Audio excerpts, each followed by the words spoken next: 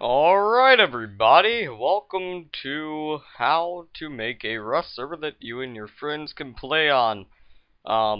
This is relatively easy and it shouldn't take awfully too long. So yeah, let's get into it. Alright, the first thing you're going to need to download is a torrent. Well, actually you might want to port forward Rust first. If you want to port forward Rust, then the default ports to port forward it are shown above as 28015 and 28016. You'll want to port forward this in TCP and UDP. You can do this through your router website, or you can do what I do, which is use a application Portmapper, which is it's basically Mac. The Mac uses these a lot. But you can't run them on Windows, but I happened to stumble upon one that's in application form. You download it like this, and you can essentially port forward all the things you need for Rust. Alright, the next step that you want to do after that is download this torrent. The link will be in the description. All you need to do is download this is supposed to be a hacked Rust, essentially, but all you need to do is download the server client for it. So essentially how you do that is when you open up Utorrent, maybe next month, try that again. Alright, there we go. When you open up Utorrent and you are downloading it, you want to go into Files, and you see Rust Server version 1069 installer.exe. Wait till that gets to 100%, or you can just stop all of these before they download. As you can see, I stopped this one at 80%. After you do this, you're simply going to want to double click on this and continue, and you will be brought to this segment right here. As you can see, we have Rust Client Installer, which you don't want to use any of this. You just want to click right here on Rust Server Installer. Basically, when you click on the Rust Server Installer, if it will load maybe next month, it is going to, it's removing it for some reason. Whatever. Yeah, Norton's kind of weird. Anyways, once you, okay, that's great. Once you download that, I had my antivirus turned off earlier, so it was able to download. My apologies. It's not a virus, I guarantee it. You'll be fine, because here's everything right here. Alright, what you want to do once you get all that is make sure that your Steam is indeed up, so it will connect to Steam. And what you want to do is make sure that I believe... No, you should be fine just as long as Steam is up, and you click on Run Server, and it will say Rust Dedicated Server, and everything will load up. It'll look like this when it starts to load. Everything's good, if it goes well. So yeah, there you go. It's just completing a few things, loading the save file. Yes, you can save everyone's loot and the world. So basically, once you load up the server, it's a simple process of finding your server. Alright, your server should now be showing up if you have indeed port forwarded, and make sure you did port forward TCP and UDP 28015 and 28016 in TCP and UDP both. Alright, after you do this, it's a simple process of finding your server. Your server should be the one server that is going to be the lowest ping. So it shouldn't be too bad to find. Sometimes it won't show up, but basically your name of it will be my server. It shouldn't be anything else other than my server. If you get on any other server that isn't called my server, you're not on the right one. There might be multiple my servers, but you'll know this one because it will be the only server that has the lowest ping for you. As you can see, we have my server running right now with 4 ping on it. That is the server that I have made. So yes, my server, that is your server. To prove that, as you can see, we have a server initialized. I'll go ahead and join my server. I'll probably lag to death. I don't have the best computer. let everything load up right here. And guys, this is a very simple process. It shouldn't take over maybe 10 minutes. Only after I guide you through all this, it'll take all the complicated matters out of the equation. Alright, so it's essentially waiting for character. As you can see, I've given myself some things here. Wow, I'm actually not lagging. You can do this, and I'll show you how later. You can give yourself certain items as an admin. But yes, this is my server, and to prove that, here we have console.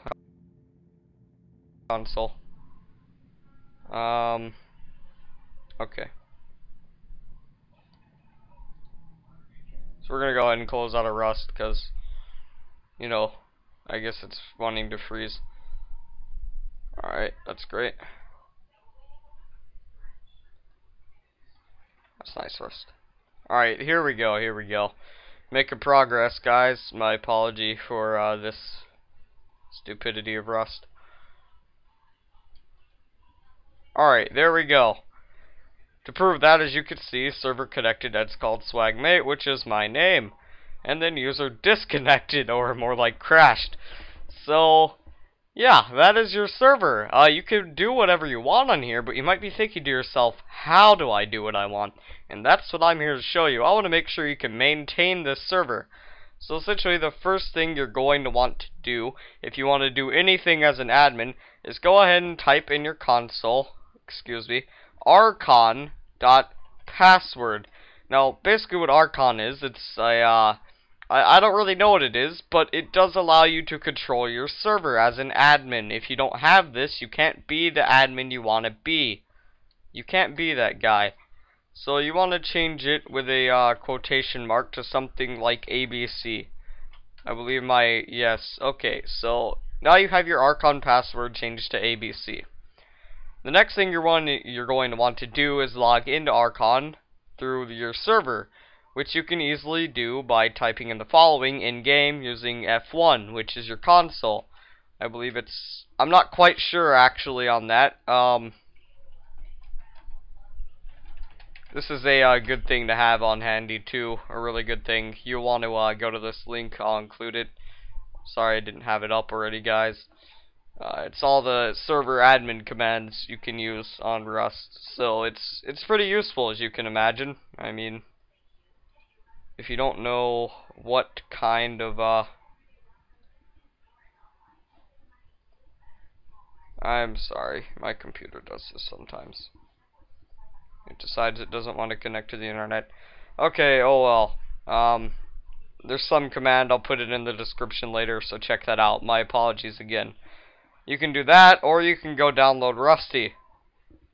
Now, you'll still need to log in as admin, so it's important I do put that up later, but Rusty is something you can also be an admin with, but you do it outside of the game, which is a lot easier and it's a lot better set up. You're simply going to want to scroll down once you click on this thread, which I will also put in the description. Excuse me, never mind, don't scroll all the way down. It should be right here. Download zip. You can download Rusty. You pretty much just extract this to wherever you want it to go. I put mine in my Rust directory along with all the server files. I just put Rusty right in here. And basically what Rusty does is it allows you to connect into rcon using the password, and it allows you to pretty much be the admin you wanted to be. So my config name for right now, I just named it derp. I'll go ahead and type in the password of ABC, hit save. These are the stats you're going to need for your server. Just these stats exactly, make sure you copy these down, alright, and you will be fine. Do not make my mistake. As long as you have set a password, you will be fine. I took like an hour because I forgot to set a password. Alright, next you're going to hit connect. Now, it should connect to your server. It'll display this bunch of crap, rcon connected from Tracy's, and now you have a ton of these stupid little green things. It just means you're connected. And now you can be an admin that you wanted to be in a simple way. You can manage the players on your server. As you can see, there's no one on, of course. Alright, you can say things on your server, such as, this, which is a nice thing. So, I'm guessing it said it on the server. Yeah, there it is. Alright, so yeah. You can also manage these admin logs, which would tell you what people are doing.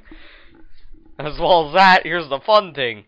You can set the time on your server, so I want it to be earlier. Boom. The time in my server is now 9 AM. It's going to be light outside instead of dark. I can cause an airdrop to occur on my server at any time. As well as my most favorite thing, if you click on gear under the admin tab, you can set all your gear around, go to players, basically click on a player, and you can select from all the items in the game and how many you want to give to someone. So once you have that person's name highlighted, say I want to give them an M4, and I want to give them one M4, I simply click on their name and then give item, and it'll give them the items that they need. You can also target a player from here, and you can teleport them to any of these locations, as well as any specific X, Y, and Z coordinate. I'm pretty sure, I don't know this for a fact, I'm just going out on a limb because it has a Z coordinate. You could put someone at 10,000 altitude using Z, and you could just completely drop them from the sky and kill them if you're an abusing admin.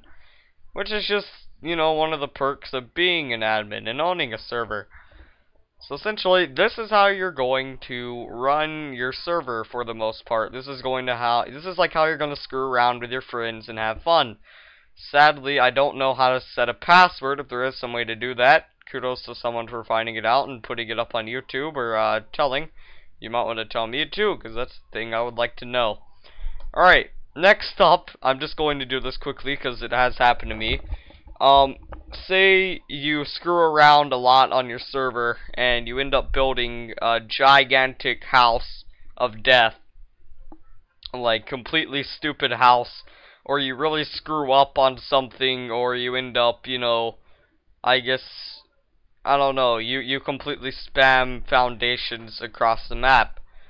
You're probably going to want to delete that because, you know, when your friends get on later, you're going to have a bunch of spammed platforms everywhere and it's going to ruin your immersion.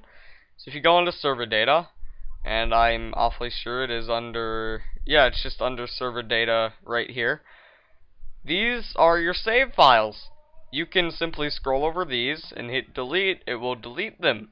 And therefore, it will reset your server. However, it will not reset the gear that people have. So if you spawn yourself in 1,000 wooden planks and all this other stuff, deleting that is not going to help you too much. It's just going to delete what you spammed across the map. And if you want to play legit after that, you can go jump off of a building or something. Alright, so with all this being said, it's not too hard. It's really not that hard to manage and host a Rust server for your friends to screw around on. It's relatively easy and not very laggy at all. I believe I was going to show you all one more thing about Rust. I'm trying to think here. Something that I came into contact later. Had something to do with commands. I'm sorry. Maybe now I can load my internet. Alright, yay. These are all your admin commands. These are very useful. That's how you log in, right there. I will put that in the chat. Alright. I believe it was...